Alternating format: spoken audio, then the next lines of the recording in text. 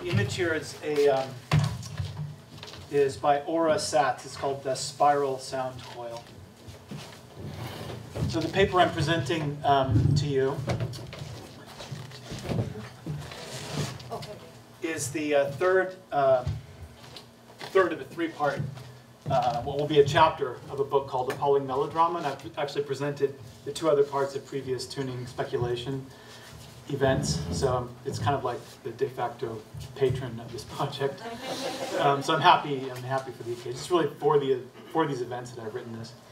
And so this part of the Appalling Melodrama book is about the intersections between love, music, and horror, and it involves commentaries on the life of passages from the life of Christina the Astonishing, Meher Baba, and H.P. Lovecraft.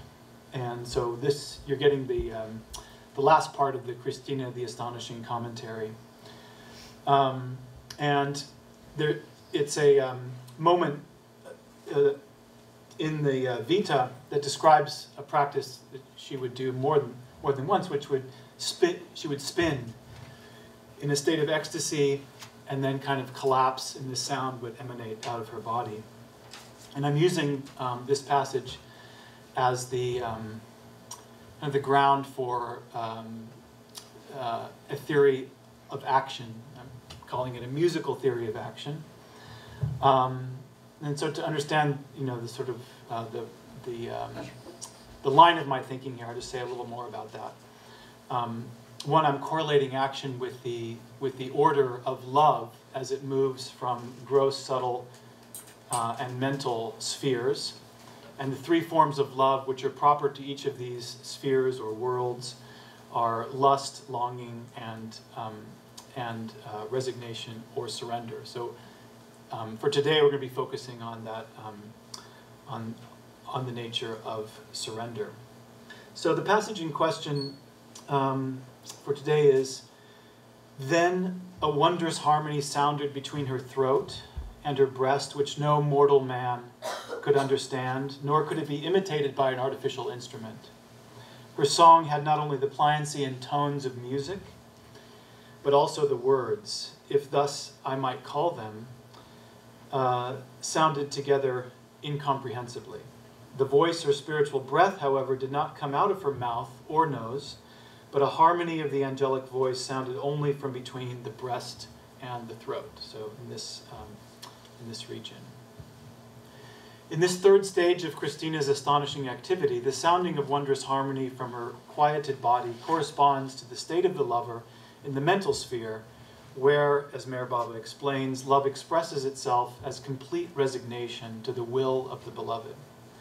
In this state, while still subject to the abyss of duality, selfishness is utterly wiped out, and there is a far more abundant release of love in its pure form. The increased purity of love in the mental sphere is seen in the fact that here only about 1/4 of the original lust of the gross sphere remains, but it remains in a latent form without any expression, not even subtle expression. That would be like a fantasy or imagination, I think. Here one is free from the possessive longing, which is typical of the lover in this subtle sphere. So to clarify the continuing synthesis of love and action in this third stage of the saint's movement, listen to the resonance between its renunciative musical release and the three criteria of true action, which I defined earlier in this project, which are specularity, intelligence, and musicality. First, Christina's sounding is specular in the sense of being a reflection of something deeply beyond within herself, just as the voice, a verbo-musical image of divine intelligence, reflects the specularity of angelic being. The angel is an image of God, writes Pseudo-Dionysius. He is a manifestation of the hidden light. He is a mirror. She sounds as mirror of the angel, who is mirror of God, and thus in the act of reflection, the self-same mirror. The wonder of this harmony, which now sounds like a wolf tone, is not simply a matter of becoming its medium, but of her body and spirit unfolding into being what is communicated. Such is the moment of sounding, of her limbs singing all of a sudden from the depth of their own stillness. She became quiet in all her limbs, and hence there sounded. And the text doesn't really explain it, but that moment is so interesting. Is the moment of the quieting of the limbs is the moment of this sound emerging from her body. Likewise, action is not only grounded in the agent's need for self-disclosure or manifestation, but in the necessity of spontaneously discovering that one indeed already is, as per the Nietzschean imperative to become what you are, whatever one's action is seeking. As Dante says in the Convivio, he who paints a form, if he cannot become this form, he cannot portray it. And this means not knowing or surrendering all ideas as to what you are, following the whim of the universal dialectic, whose movement is the essential activity of creation or the universe, from who am I to I am God. As Nietzsche says, to become what one is, one must not have the faintest notion what one is. God is the name of the unknown one, who is the only answer to the question of itself. There was a man, says Meister Eckhart, that man had no name, for that man is God. Second, the act of Christina's sounding is intelligent in the sense of being a freeing of itself from itself. And this is basically what I mean by intelligent action, is action that frees itself from itself and action that achieves freedom, or that achieves, that realizes liberty. As all life is an effort to attain freedom from self-created entanglement, so is the wondrous harmony an effect of letting go the effort which brings it forth, a loosening of involvement with her own members. Everyone is familiar in one way or another with the interpenetration of attainment and surrender, the arrival of striving into its inverse, which forms the moment of fulfillment. Or as Dante's Virgil explains, this mountain is such that it is ever more difficult at the bottom, at the beginning, and the further up one goes, the less it gives pain. Thus, when it shall seem so easy or sweet to you that going up will be like floating downstream in a boat, then you will be at the end of this path. Intelligent action proceeds through imitation and habituation only to arrive into the inimitable and spontaneous. Third, Christina's sounding is musical not only aesthetically, but by virtue of being a beautifully unbounded release of the formless into form, as per Meher Baba's definition of the only thing ultimately worth doing. To penetrate into the essence of all being and significance, and to release the fragrance of that inner attainment for the guidance and benefit of others by expressing in the world of forms truth, love, purity, and beauty, this is the sole game which has any intrinsic and absolute worth. All other happenings, incidents, and attainments in themselves can have no lasting importance. Similarly, the saint's spinning appears literally to drill into that transcendently immanent depth of another world, this one, secreting thereby not so much something, and not a thing, seeing as we are actually talking about it, as the openly secret truth of its own reverberating presence. So true action results not only in concrete results or objects and services, but in something seminally unforeclosable. As Agamben says, the beatitude of a potentiality that comes only after the act, of matter that does not remain beneath the form, but surrounds it with a halo, or a wolf tone. Everything is resonating now. In sum, the third phase of Christina's spinning shows forth the circular nature of action as search. Circle, circus, search, all these words are from kikro, the Indo-European root, which means to turn or to bend.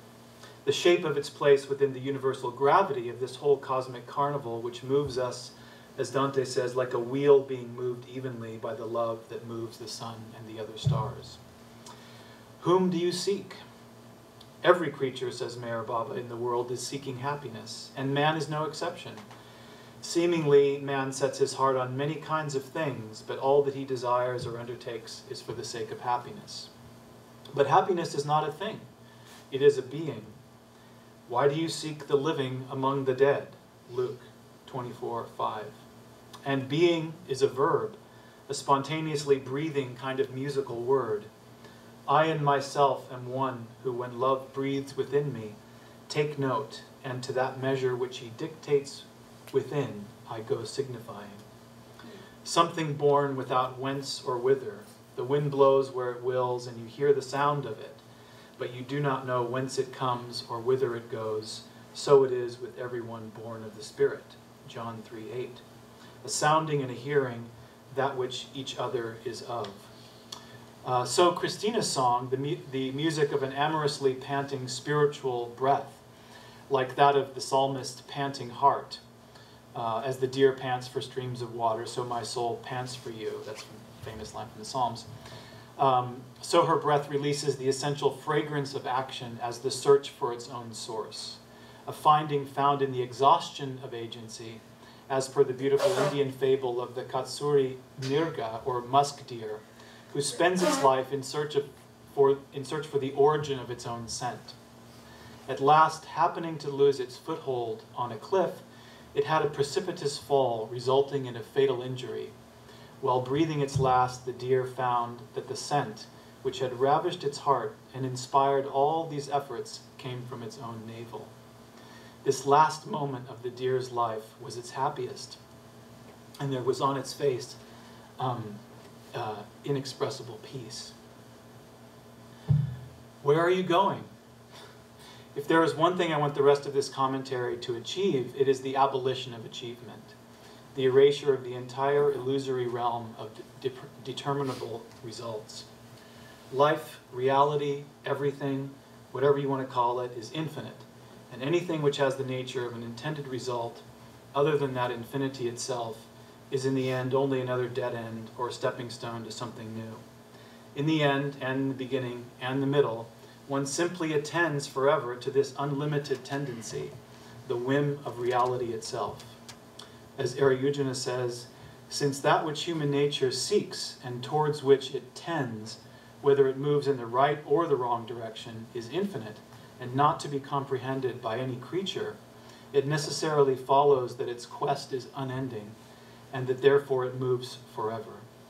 And yet, although its search is unending, by some miraculous means it finds what it is seeking for, and again it does not find it, for it cannot be found. So you can see how Christina's spinning fits, has a kind of analogical relationship to this idea of the circularity of a search. I mean, her activity is just to spin and sort of spin out of control and then kind of collapse, and she finds something, but she also doesn't find it. It's just a sound that comes out of her, and in fact, if you read the rest of the story, she's only kind of partially aware of even what happens, and she only learns from her companions, about this sound that was coming out of her body.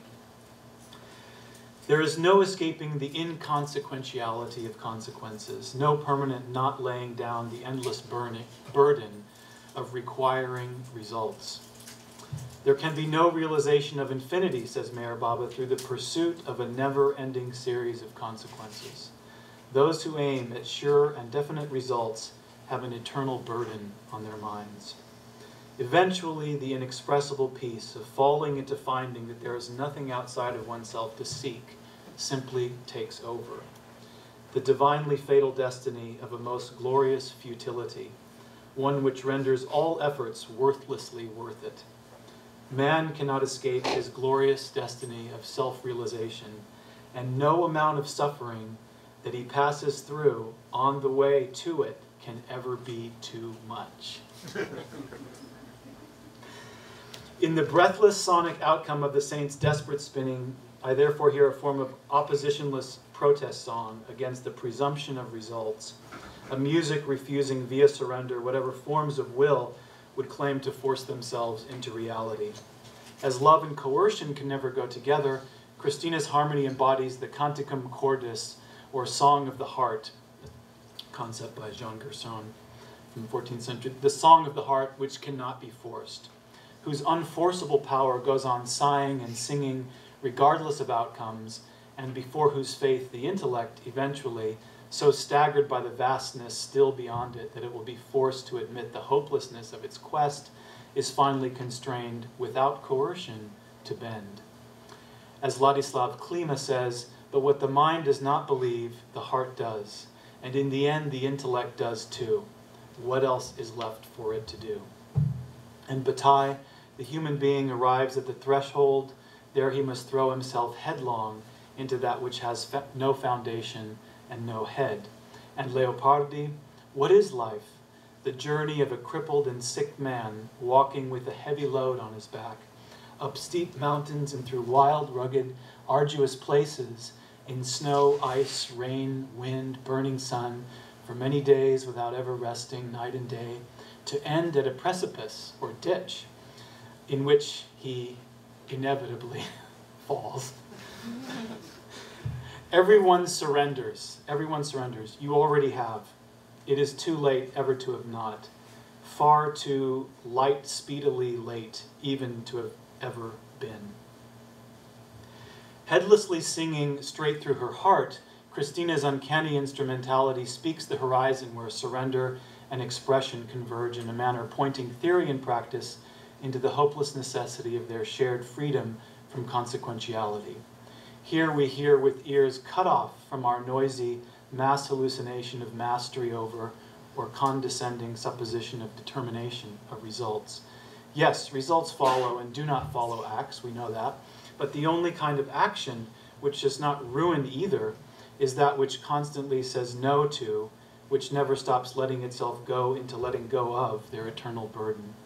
I never make plans, I never change plans, said Meher Baba. It is all one endless plan of making people know that there is no plan. Like the final happiest moment of a life fearlessly wasted in search for itself all the time. Inimitability. What is this sound which cannot be imitated?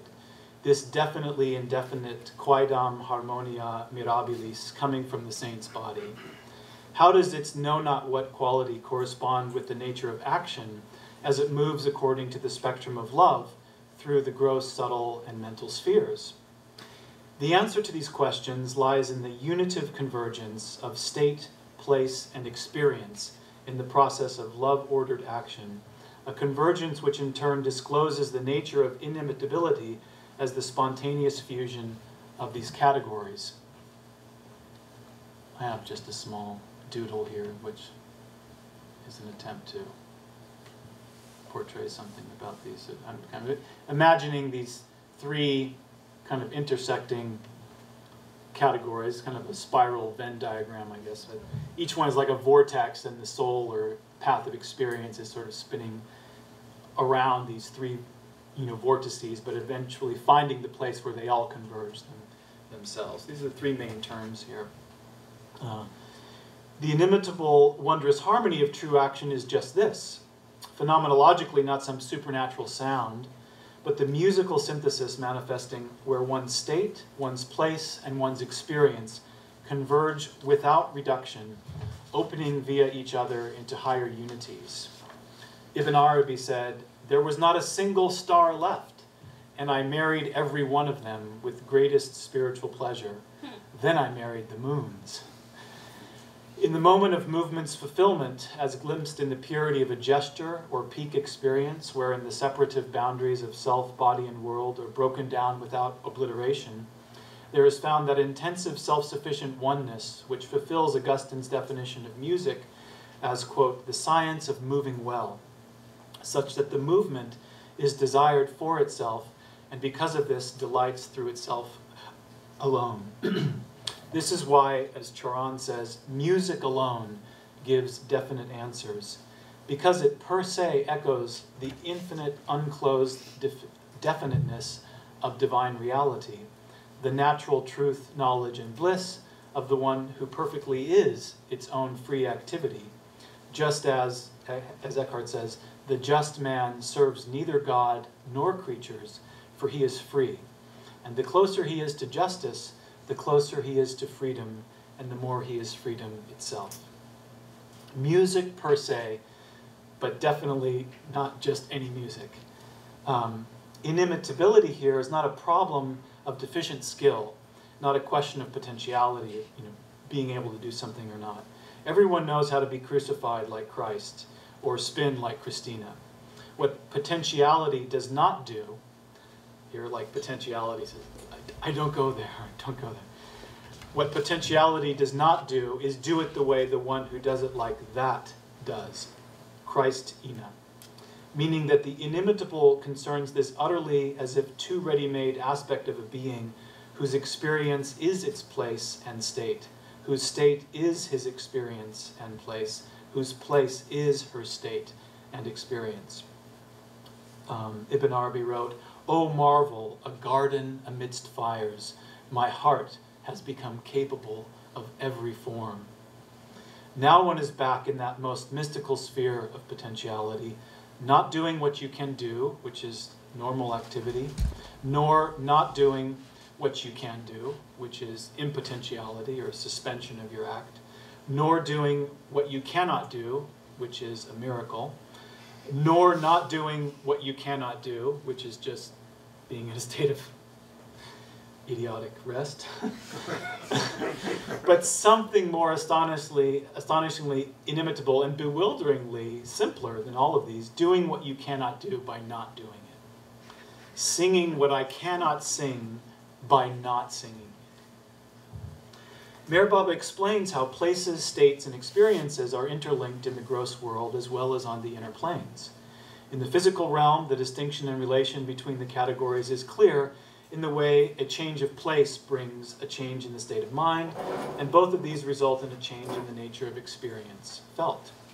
On the inner planes, which is the state of consciousness where the soul identifies with its subtle or mental body and is consequently aware of subtle and mental worlds, the boundaries become less discernible but remain, as intimated in dreams, where the place, mental state, and experience with which a person is confronted do not have the same externality or separateness which characterize them in wakefulness. You're in your dream, and your dream is also in you, and you are the place of the dream, and the dream is the experience of that state, and so forth.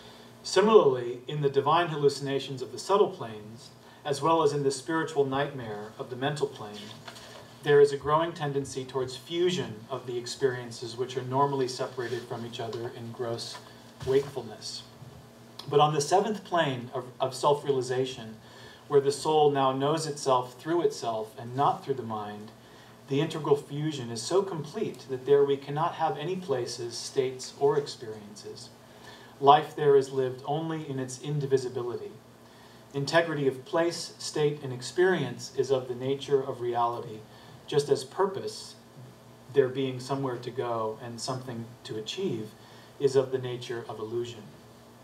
Purpose presumes direction, and since existence, being everywhere and everything, cannot have any direction, directions must always be in nothing and lead nowhere.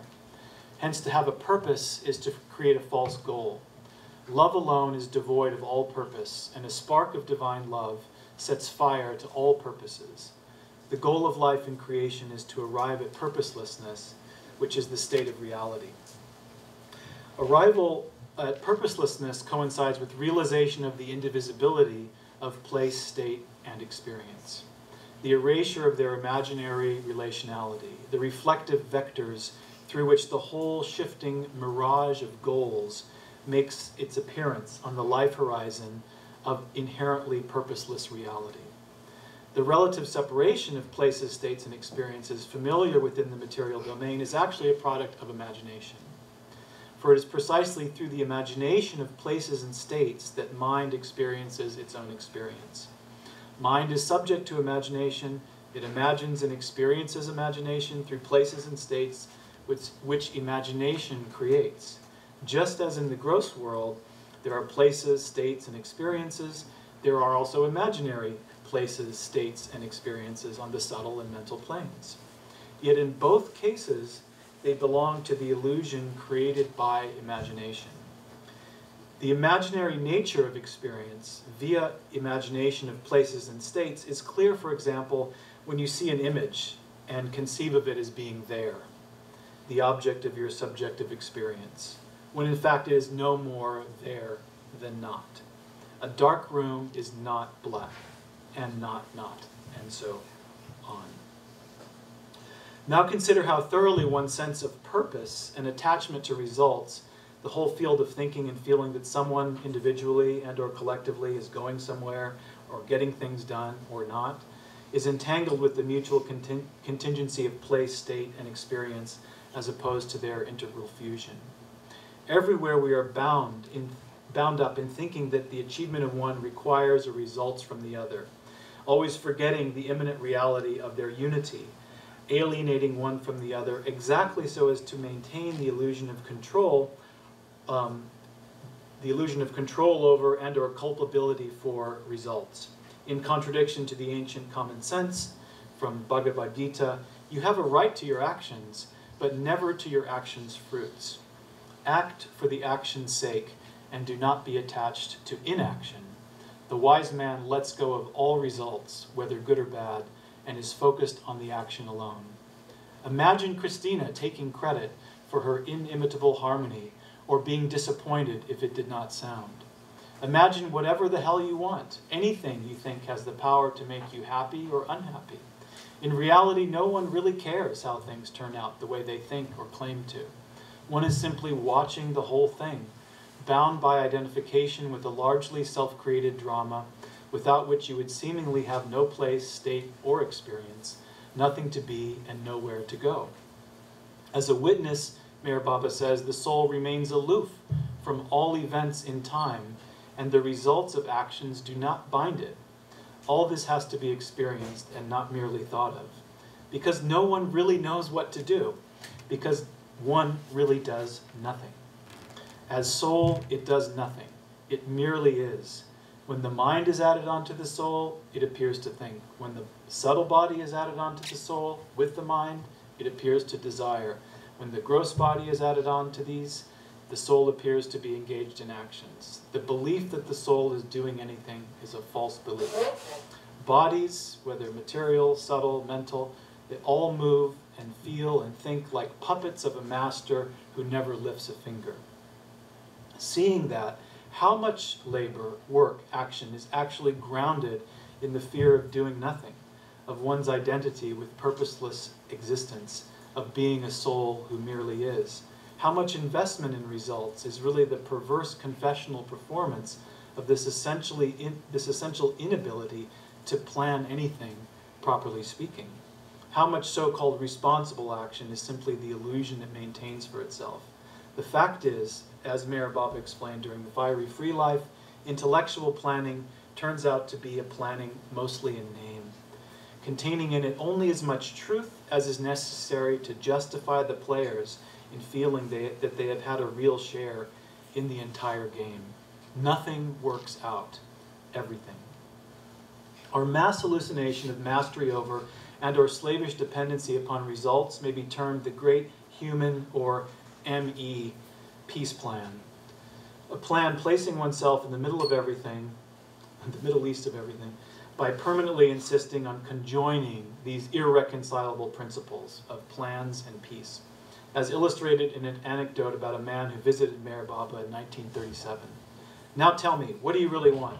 The man answered, I want to serve my country, but a disappointment and a sad love affair frustrated my plans.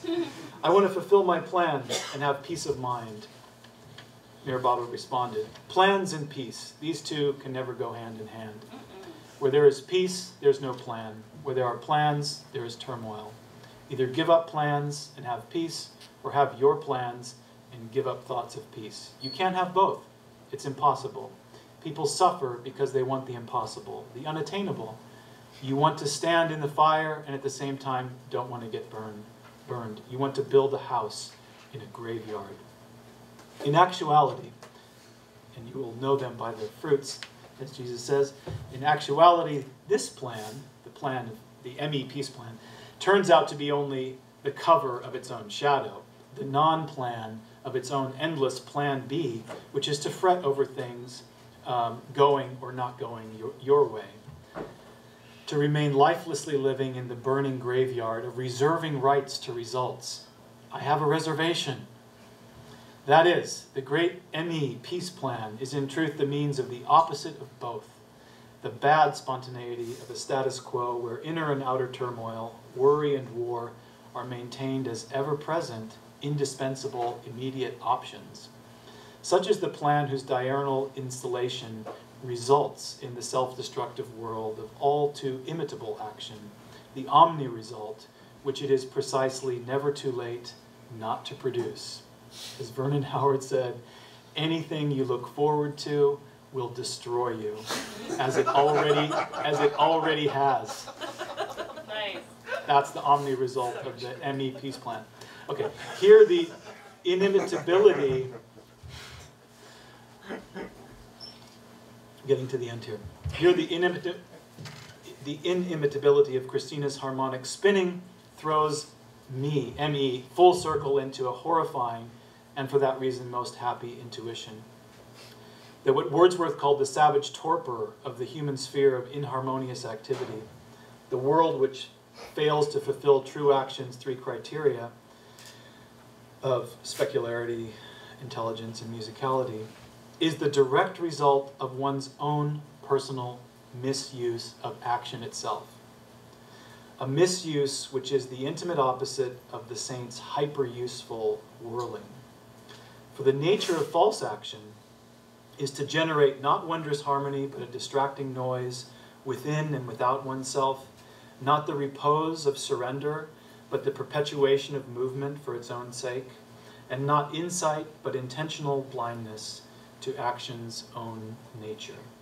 So I'm going to conclude with this nice clip by just about 4-minute clip of Vernon Howard talking about unintelligent action. So I'll give him the final word.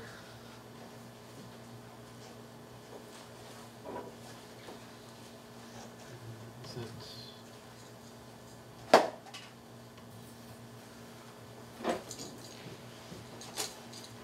How should I?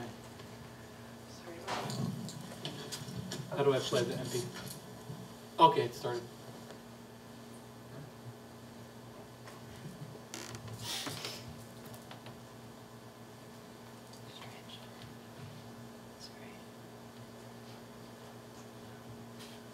Or maybe it's playing and then...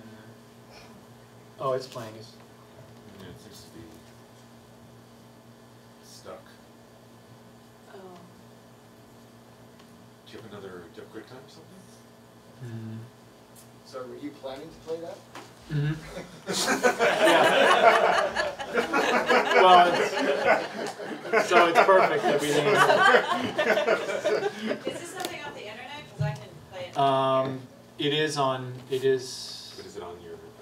It is on the internet. Yeah. Or what is it? Presently, or it's not on the? It's not on the internet now. Oh, I okay. mean, it is on the internet. It's also on the. But I can find it on. I think I can find it online. He didn't get rid of his doubts because he was doing something. Let me ask you whether you were doing this. He was doing something as follows. It is called action without intelligence. It is called action without understanding. It is called action for the sake of creating a whir in the mind, a noise, a vibration, so that you don't have to hear, you don't have to see what you don't want to see about yourself. And let me tell you, as if you don't already suspect it, let me tell you that the world is hurtling forward with unintelligent, destructive action for the sake of action alone, and no wonder it is in the condition that it is in.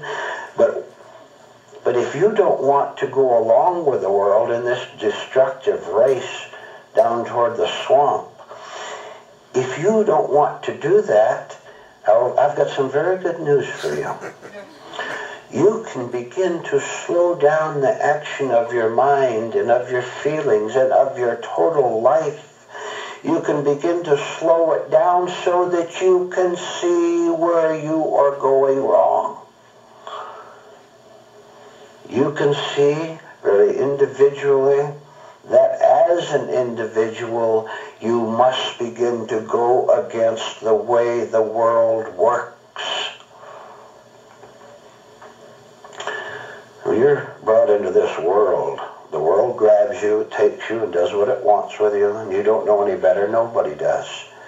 Because the world is so fierce in its action without insight.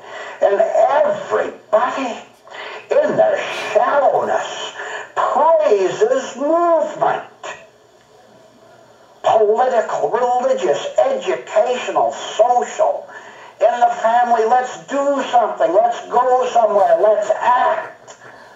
As if action is salvation instead it is ruination. Where are you going to find one human being? Where are you going to find one man or woman who will say, just a minute? What are you talking about? Praising physical, mental, emotional movement as if it is a virtue in itself. I'll repeat the question. Where are you going to find someone who will question it? Nobody wants to question it, because if they did, they would have to give up their foolishness. They would have to give up their pretense. And do you believe what I'm going to tell you next? They would have to give up their self-destructive hurtling downhill. The cry, the wail of the human mind is, give me something to do so that I won't have to think intelligently about what I'm doing.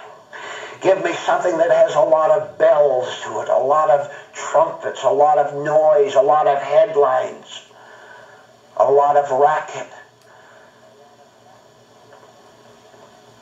Now let me ask those of you right here now, watching and listening to this, would you have the courage to begin to slow down your life so that you can begin to question where you're going and what you're doing, so that eventually something would come to you that you could see as clearly as you can see the sky, clearly see that you have been moving along without any thought at all about where you're going? Okay, thanks.